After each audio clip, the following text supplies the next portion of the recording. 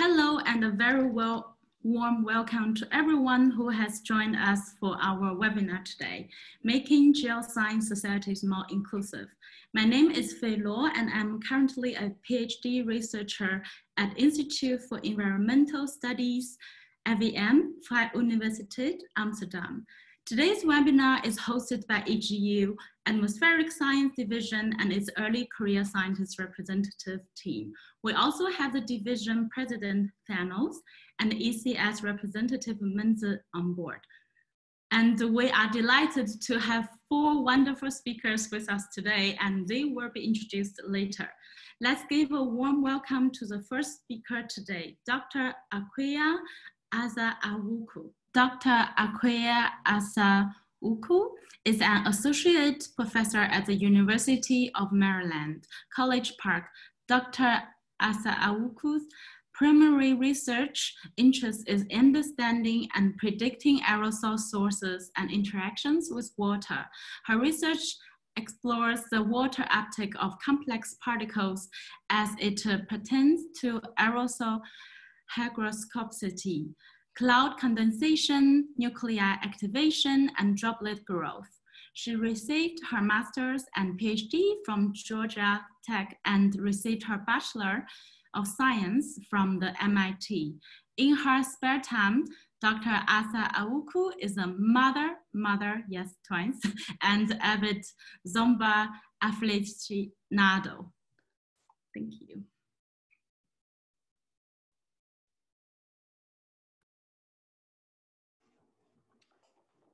Hello, thank you, Faye, for that introduction. And I want to thank all the organizers for the opportunity to speak today. So as the first speaker, I'm going to give a general overview and also talk about my own experiences in the geosciences. So I know there are a lot of scientists in the room, in the virtual room. And so I know scientists, we love data. So I wanted to start off with a story about my personal data. And so what you're looking at here is data that is provided by the University of California system, which is 10 campuses in the progressive state of California, where they provide free data on the demographic data of their students and faculty. And so when I started my career in 2008, I contributed to this data set. And so 6 years into the road of my career, I took a little deeper dive into the demographic data. And so what you're seeing here is the demographic data, particularly for engineering and computer science. You notice that geoscience is not listed here. And it turns out that all my degrees are in engineering, even though my research is mainly in atmospheric science. And so I looked into the engineering data. It's for faculty of ladder rank or tenure track rank. And so what you see is the majority of faculty in the UC system, which is 10 campuses and some other affiliates, is male, and only 15.6% of the tenure track faculty are female. When it comes to demographics, we have listed other unknown, white, Asian Pacific, Hispanic Latino, American Indian, and Black African American. And you can see that the people of color make quite a small percentage of the faculty. So I started my career in 2008. And if you zoom in, really look closely, you can see the bump in the percentage of Black faculty from when I joined from 2007 to 2008. And so I found it really miraculous that I could see myself in the data. What you don't see here is the intersectionality of gender and race.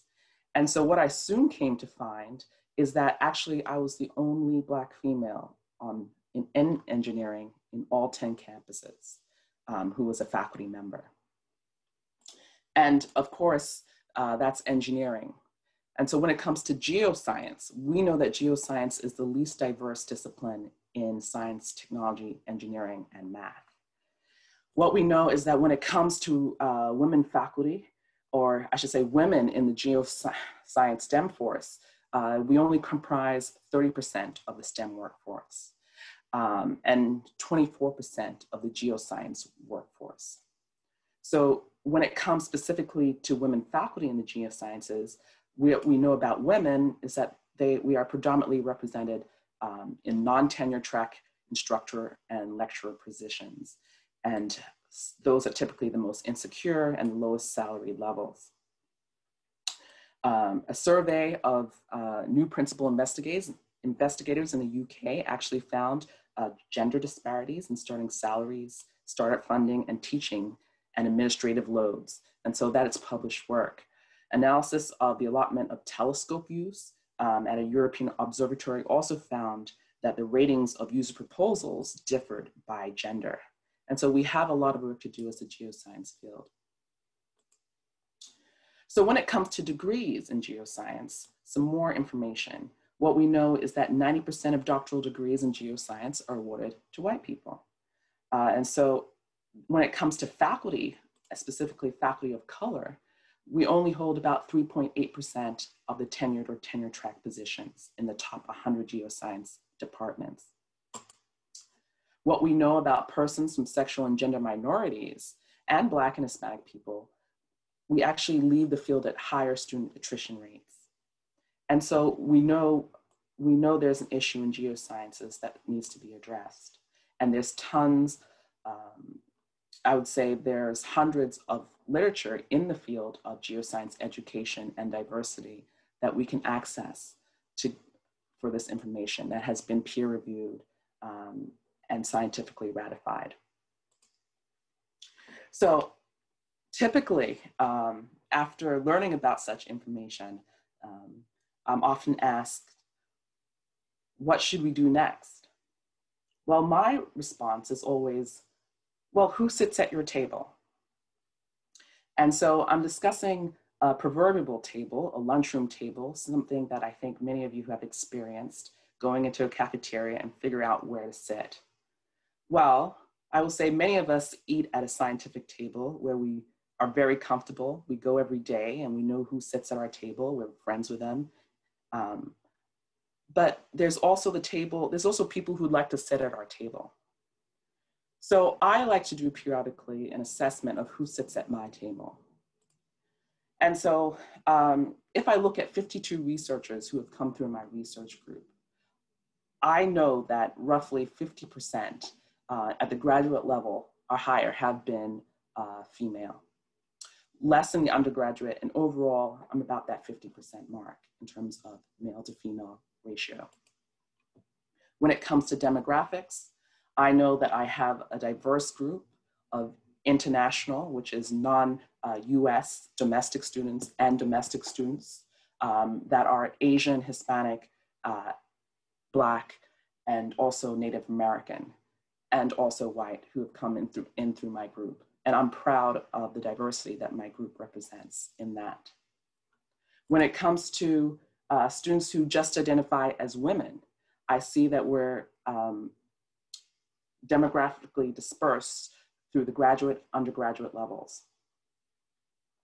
And it turns out where they go is also diverse as well, that we are graduating students who then enter government, industry, and academia with geoscience positions.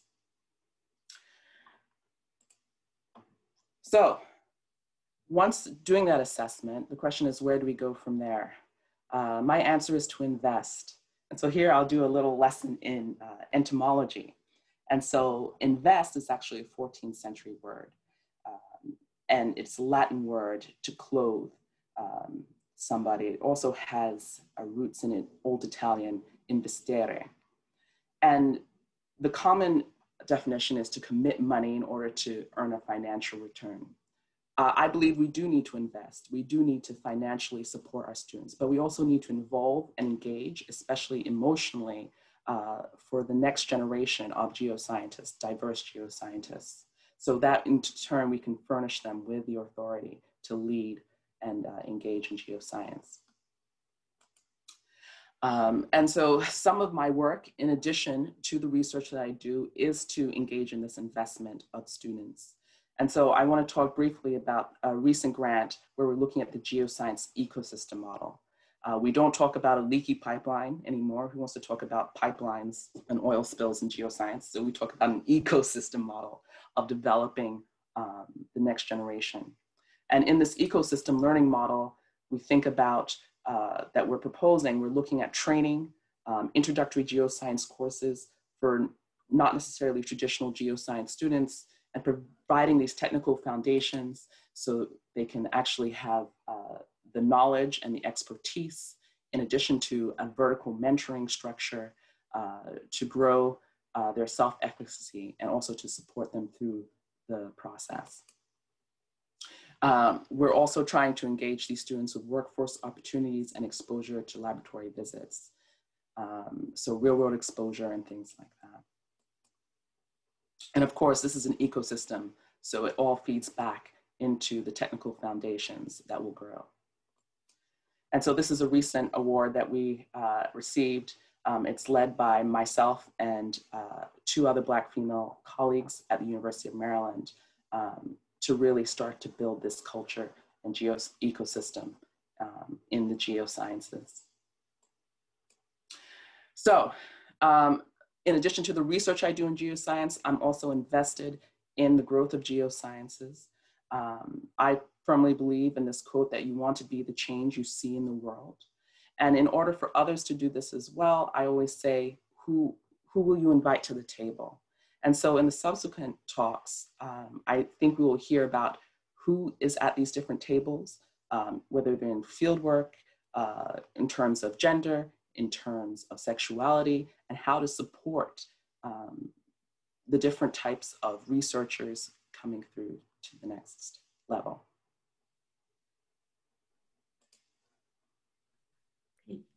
Thank you, Dr. Asa Awuku. That was a great introduction and lays the outline for our webinar today. And our next speaker, Dr. Mike Puraya-Jones, is an electronic engineer and glaciologist working for Cardiff University, primarily on wireless instruments for making measurements within and below glaciers. He has had a varied career in both industry and academia as an engineer and project manager. He is a member of PRIDE in Polar Research, which is a network for LGBTQ+ people working in polar science. So thank you very much for the introduction. Thank you for inviting me to speak. I'm here to give an LGBTQ+ perspective. And what I've done is I've made my slide so you can put the speaker video in the top right-hand corner. So if you do that now, then it'll be out of the way and you'll be able to see the rest of the material on my slide. I thought I'd start by answering the question I quite often get when I talk about at LGBTQ+ events in science, and that is, why can't we just talk about the science? Why is it important to know about your personal life? Why does it matter? And it's this concept of what we call representation, which is really, really important. If you are looking at an organization or looking at a whole field of study from the outside, perhaps if you're a young person choosing a career, or you're looking at an institution that you might like to join, then you look at that organization and you think, are there people like me in that organization? If you don't see or hear people who look and sound like you, or people who identify like you do, then it's very easy to assume that organization is not for you. And this is really exacerbated if you experience some kind of discrimination, because if you don't see people like you in that organization, you will naturally jump to the conclusion that people who are already in that organization are in some way discriminatory. So it's really important that people are represented. If we want to have a greater diversity of voices and perspectives within science, which is important and leads to better scientific outcomes, then it's important that people feel that they are represented. So I take part in LGBTQ+ science events, and also if I give a science talk, I actually put a mention of a networking organization on my title slide, Pride Polar Research in my case, which just sort of flags it up and says, look, I am part of this particular minority, and that's important to me. So I thought I'd start by talking about this book, which is by Jeanette Winterson, who's Professor of Creative Writing at the University of Manchester. She's a British literary writer, and she came out as a lesbian in her teens. And this quote, this is her autobiography, the title is a quote from her adoptive mother, who said to her, "Why be happy when you could be normal?" It's a really powerful sentiment, this idea that society compels you to be normal, where that's defined in a particular way. And so I wanted to kind of point out how much that can really hurt, and to look at these kinds of questions and some of these sort of statements of advice that basically boil down to, why aren't you normal? And where that's defined as, why aren't you like me? The advice can be well meant, you should be more professional, but actually often it can boil down to, you should be more normal, you should be more like me. So try and avoid making those kinds of statements. It really can hurt. I want to talk about gender briefly. It's a whole field of study in its own right, so there is lots more complexity, but the word gender is used to refer to the identity and social aspects of sex. So gender identity is about how you perceive yourself as a man, as a woman, as non-binary. Gender presentation is about how you present yourself to others. So you seeing me now, you make the reasonable assumption that I am a man because of the way I present myself, the way I look, the way I sound, the way I dress, the way I behave. That's my presentation. But gender isn't just man or woman, and many cultures have more than two genders. Non-binary people, we're seeing increasing visibility of now. These are people whose gender does not fit into the binary of man or woman. And you may hear the related term genderqueer. Gender isn't necessarily static. Some people's gender changes with time, and they may like to use the word gender fluid. That's a term that you hear used sometimes. This long-winded acronym LGBTQ+ is used to encompass a whole range of different identities. The reason I put this up here is these are the words the community likes to use about themselves. So these are the words you should use when you're writing. Try and avoid falling into the trap that scientists fall into of using scientific language and thinking that that is somehow neutral. Actually, it's quite offensive to be talked about like you're a lab experiment. So yeah, please stick to the words that the communities use themselves. A style guide is really helpful. I recommend the BBC one, which is free to use online. I will just mention briefly, when I've talked about culturally specific genders at the bottom here. If you do any work with American universities in the diversity space, you may come across Two-Spirit, which is a culturally specific gender for people who are Indigenous North Americans, for Native Americans and First Nations people. So that's specific to them and describes them. So it's not something that somebody from outside of those communities can personally identify with. Other countries and cultures have their own culturally specific genders. Names are really important, and this is basic politeness, really. The name someone uses is very personal. Don't mess with it. If you don't get someone's name, you don't understand it, you don't recognize it, just ask them to say it again. Make sure you get the pronunciation right. People will extend you some patience while you do that. For LGBTQ+ people, it's relatively common for preferred name not to be the same as your legal name. And so if you put a statement on a form like you want somebody's full name or somebody's full legal name, you probably don't really need that unless you're booking them an air ticket. So just preferred name is really helpful. That indicates that's the name I want to be called by. Pronouns, it's become common for people to put pronouns on email signatures, Twitter bios and things like that. And that helps to normalize things for non-binary, genderqueer and trans people who may be using other pronouns. They is the most commonly used pronoun by non-binary people. But bear in mind that at the moment there's a very nasty little culture war going on, particularly in the UK, around the rights of trans people. If you put your preferred pronouns on things, then you are labeling yourself as being on the side of trans people, which is a good thing, but you may get some backlash from people on the other side. So just be careful. Something that EGU could do or think about doing is helping trans people with this issue around old publications. So to explain, trans people find being dead named, which is to be call them by the name that they were given at birth or the name that they had before they transitioned. They find that very offensive and hurtful. But if you have transitioned in adulthood and you have published under your dead name and then transitioned and continued in academia to publish under your new name, then you have this issue that you have your publications under two different names. And trans researchers very much would like the option of changing the name on their old publications. It's quite complicated. There are a lot of legal and technical issues around it, but ACM, which represents computer scientists, has brought out a new policy to allow that in their journals, and I think EGU should look at that and try and adopt some of the same approach. It is a complex issue, but I think it's worth the effort. Scientific societies, I wanted to talk about what we can do within an organisation like EGU. Just to make the obvious point that we're all volunteers, people need to feel welcomed and appreciated, or they just leave. So the most important thing is that people who are in a leadership position, either a senior position or even just within a local group or a small committee, the leader creates the culture around them. If you are warm and friendly and helpful and inclusive, then other people around you will be warm and friendly and helpful and inclusive. If you are critical or cynical or difficult or competitive or unpleasant, then other people around you will feel that that's the way that you behave in order to get on, and will also behave in that way. So try and foster an inclusive atmosphere. Try and ensure that everyone gets heard, and meeting chairing is really important.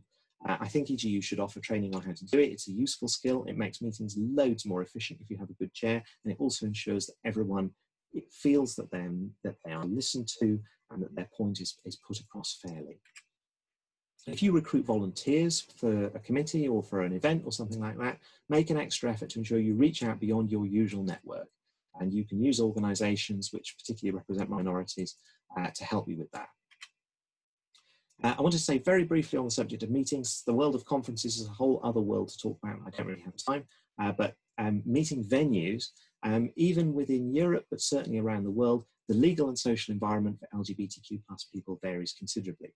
There are places I would not be comfortable going because the political and legal environment makes it difficult for me, even as a relatively straight presenting gay man.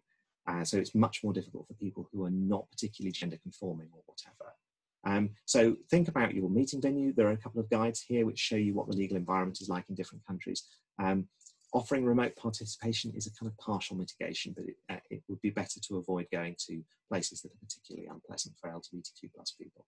Okay, that's all. Thank you very much. Thanks for listening. Okay, thanks, Mike. That was a very nice talk. And our next speaker is Dr. Malina Kachma. She had her PhD in climate physics at the Potsdam Institute for climate impact research. And now she is a postdoc at the meteorology department in Reading. And her research interests are large-scale climate dynamics, extreme weather events, and possibilities of applying machine learning to climate science. Now, let's welcome Malina. Hi, I hope you can hear me. Good, okay. Hi, thank you for the kind introduction. So I was asked to talk about parenthood in academia and share my perspective as an early career female scientist. And I will also start with some, well, not particularly data, but actually like a Nature news article, which was published recently, which asked, are women publishing less during the pandemic? Well, basically the data from different preprinting servers shows that, well, maybe not so surprising, that since March, basically publications and submissions from women went down compared to to other years. And this is both for first author, female first authors, but also for co-authorships. And the likely explanation is, of course, that women have more care responsibilities than their male colleagues. Well, obviously, we don't know all the implications yet of Corona, but I think I probably speak for all parents with young children, that the last month have been, of course, very hard work-wise. And of course, like everybody, we're, of course, also very much concerned that kindergartens will be closed again, or there's like another lockdown. And this is where the whole pandemic is, of course, an extreme situation, but I do think that it reflects a systematic problem, that it's still quite hard for women, for parents, and for women in particular, with children in academia. And because of course, this is now on the well, on the pandemic level.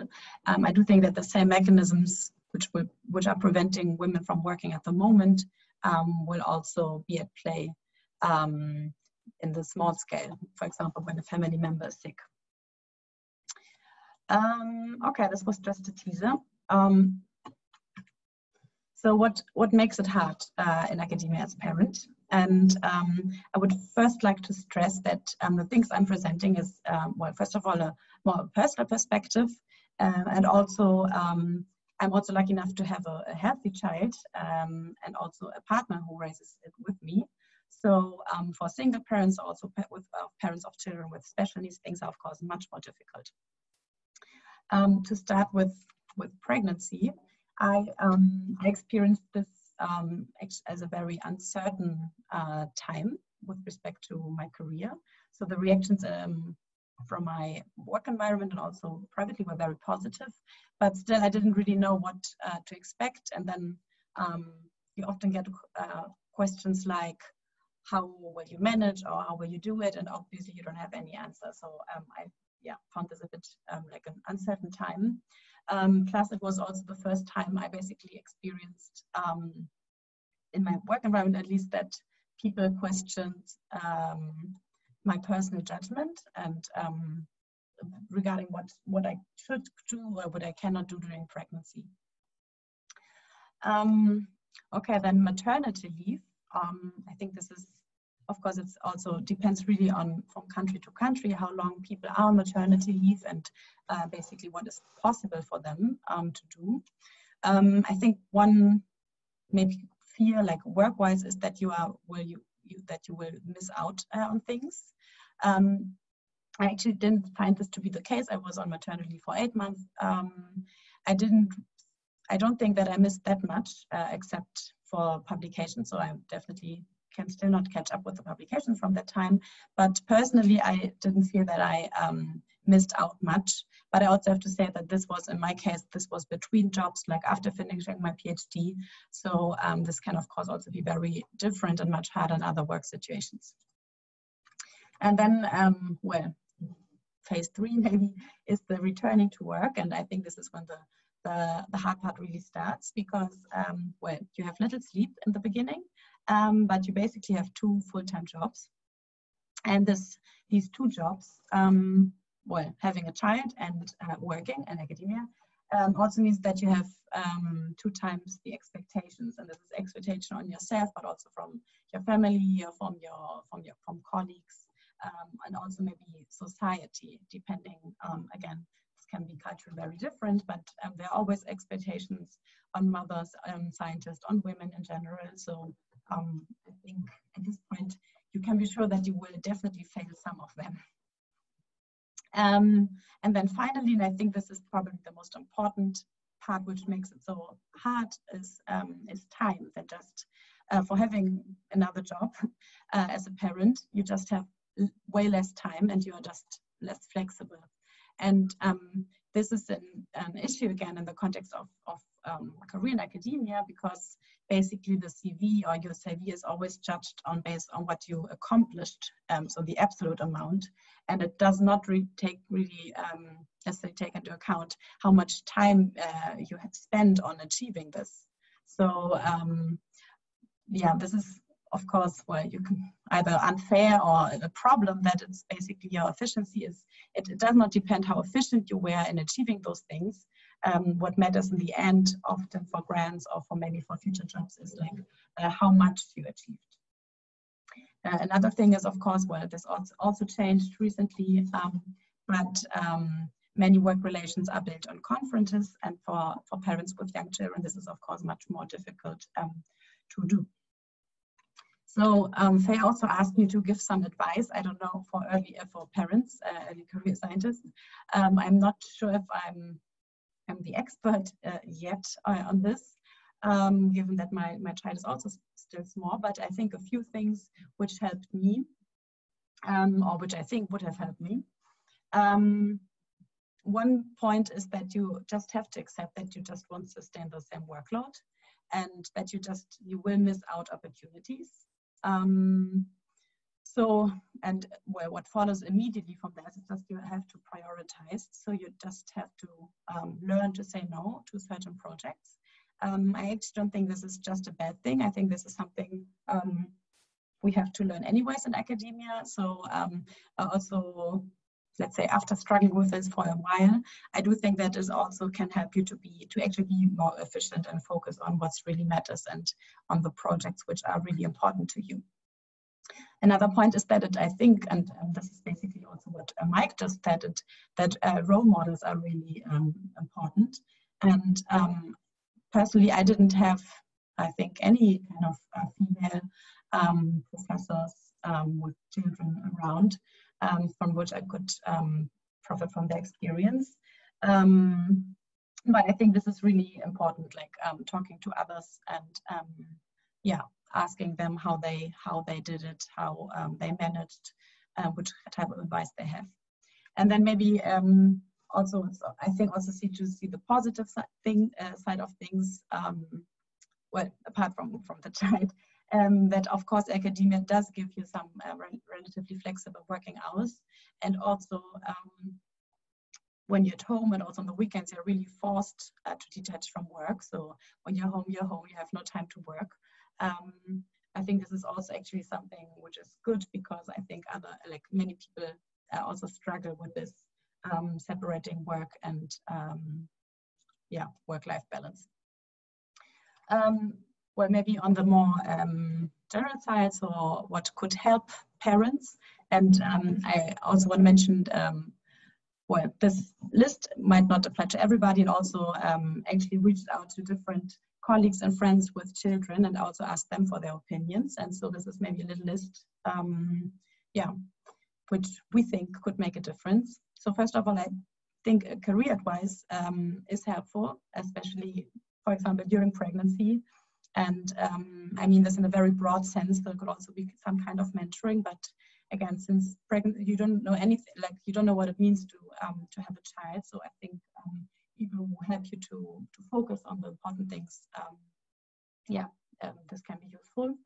I think it really needs like adjusting criteria for grants, jobs, and awards. So I know that some grant schemes already have them. So for example, they permit people with children more time to apply for certain early career fellowships. But I think it could also be kind of a review criteria to consider yeah, the caring responsibilities of parents.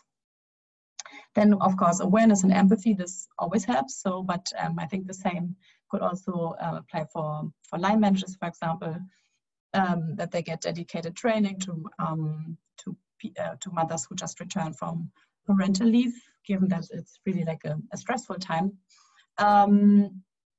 I think also generally, this does not apply in my case, but I mean less academic duties like teaching responsibilities or other things could also help.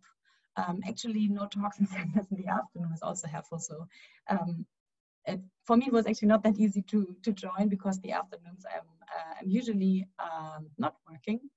And then finally, maybe this is also relevant for EGU, some carers fund, which could help parents to attend conferences, so that they can pay a babysitter or a relative to travel with them, because this is usually not covered. And this also, of course, excludes people with less income or less financial possibilities to attend conferences. So thank you, and happy to discuss these points. Thanks very much, Melina. Our next speaker is Professor Dr. Hendrata Ali. And in June, she led a petition called for a robust anti-racism plan for the geosciences. And that got more than 25,000 signatures. And recently, she also successfully co-organized the Black in Geoscience Week. And she's currently leading 2 international field-based geoscience projects. And she also received many awards, including SEG Outstanding Educator Award. Now let's welcome Dr. Ali. All right, thank you. mainly for the introduction. Can everybody see my screen okay? All right, so I'm happy to be here. I wish I were not here to talk about this. It's not what I would say I would be excited, looking forward to talking about. But let's talk about doing field work while Black and woman.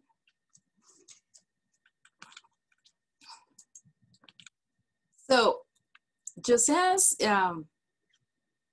and field work have a very intimate relationship. We know that geoscientists consider field work for the most part as a rite of passage for most undergraduate programs.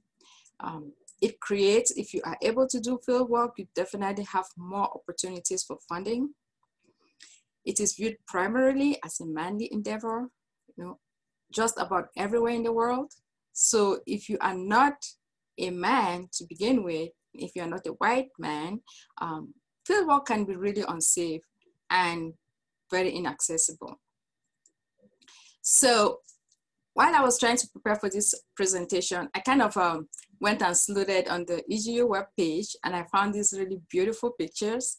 And I just want everybody to take a moment and look at these pictures and see what you think about them. And I would ask a few questions to see if you can discuss it a little bit more. So when you looked at these questions, if I were to ask you, and I don't know the answers, but if you were to guess or speculate on who captured these pictures, who was the person who was out in the field, who comes to your mind? Is it a woman? Is it a man? Is it a woman of color? Is it a man of color? Is it a white man? Is it a white woman? Who really comes to your mind? Feel free to share your opinion in the chat box if you want to, but I just want you to think about it on a personal basis. These are really some beautiful pictures.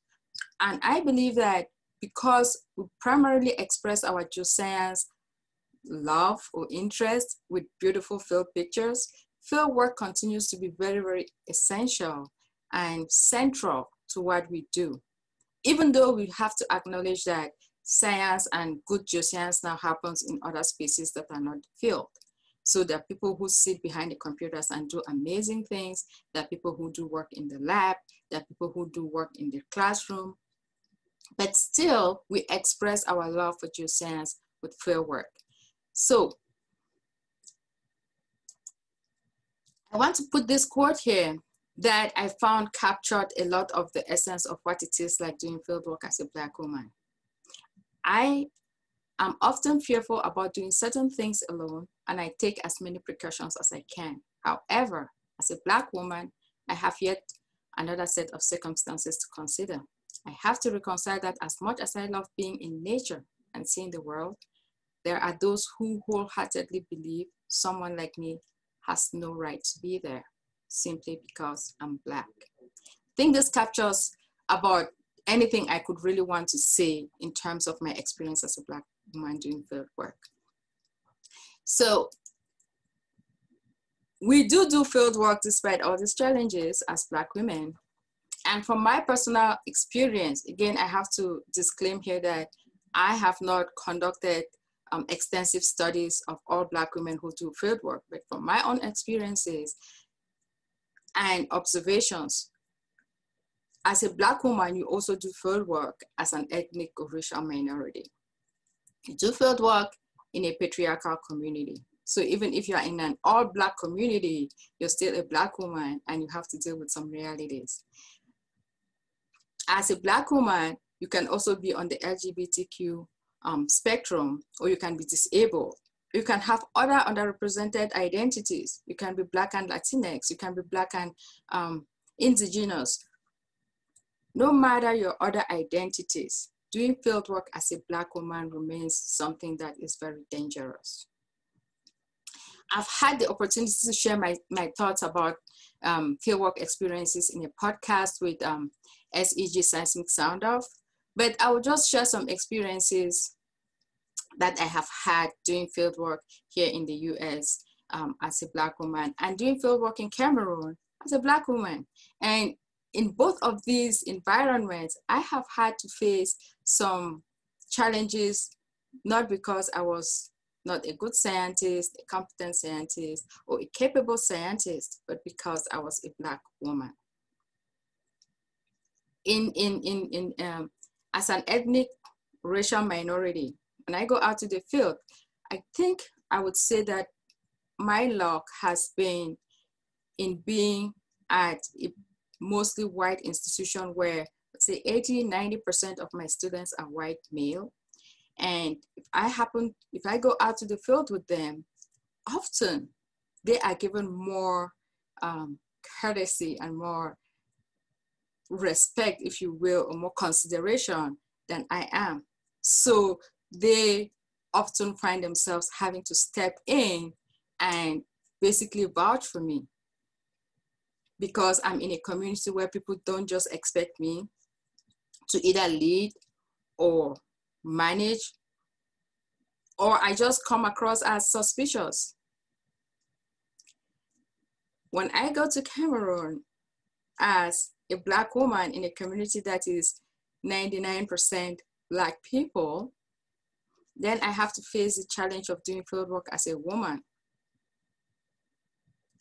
Again, if I'm accompanied by any men, Black or white, the courtesy is given to them and not to me.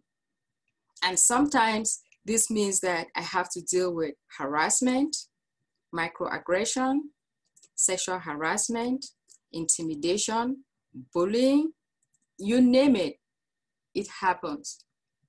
So the question then is, what can we do as individuals, as societies, as institutions, organizations to make fieldwork more inclusive?